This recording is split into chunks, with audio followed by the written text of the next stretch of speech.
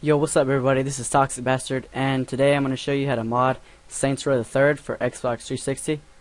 There's two different methods of doing this. One, you can use the original save editor, and a lot of links that you'll probably find on the internet and stuff have like surveys and stuff that you have to do, or just fake.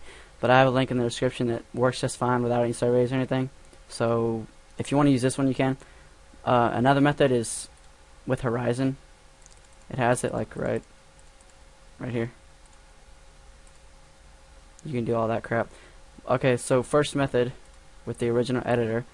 I'd probably download Horizon in the first place. Put in your USB with your game save on it, and then it'll pop up right here. I don't have mine plugged in right now because I don't have it with me, but you can select Saints Row and drag it onto your desktop. Once you do that, open it. Mine's right here. Yes. Okay, and these are all my stats right now. It doesn't actually give you this much money. Okay, once you put it to the top, it'll actually just give you 10 million. So make sure you note that and stuff. Okay, you can select if you want infinite sprint, health, all that. Good stuff right there. What weapons you want, if they have infinite ammo or not. You can do that. I'm just trying to make a quick little tutorial here, so I'm going to go ahead and save it. It'll pop this. It'll say successfully re-signed. Right there again. Oh, crap. And then you'll put it back into Horizon, and it'll save onto your USB. Okay, the other method of doing this for Horizon to open up through here. Open. Find it on your desktop. Blah blah blah. Wait, hold on. File is in use. Okay. My bad. Exit out of this.